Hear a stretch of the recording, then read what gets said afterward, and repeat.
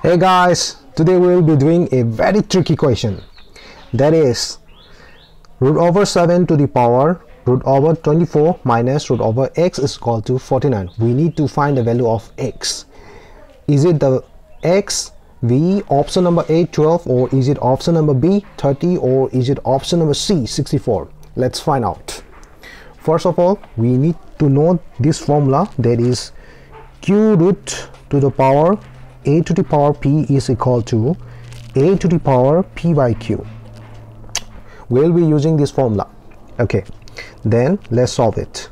Here the root over 7 can be written as, using this formula, 7 to the power 1 by 2 root over 24 minus root over x is equal to, here the 49 can be written as 7 square.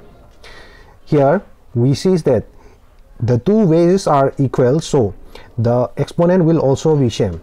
Therefore 1 by 2 root over 24 minus root over x is equal to 2.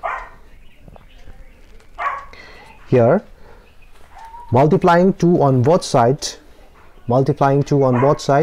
we get 2 multiply 1 by 2 root over 24 minus root over x is equal to 2 times 2 is 4.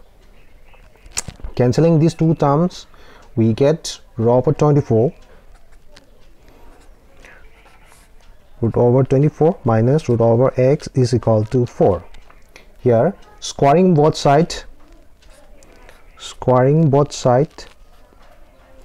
we get, here the square and the root over cancel each other, so it remains here only 24 minus root over x is equal to 4 square is 16. Here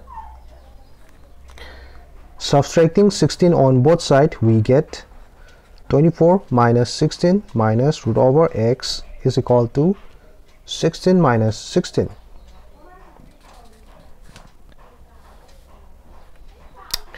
Here 24 minus 16 is 8 minus root over x is equal to 16 minus 16 is equal to 0. Here adding plus root over x on both sides, we get 8 minus root over x plus root over x is equal to root over x. Cancelling these two terms, minus root over x plus root over x, we get 8 equal to root over x. After this, squaring on both sides, we get 8 square is equal to root over x whole square. We get 8 square is 64 and root over x whole square is square, and this root over cancel each other, we get x. Therefore the value of x is 64. So our correct answer is option number C. Thank you for watching. Please don't forget to subscribe my channel, and see you in my next video.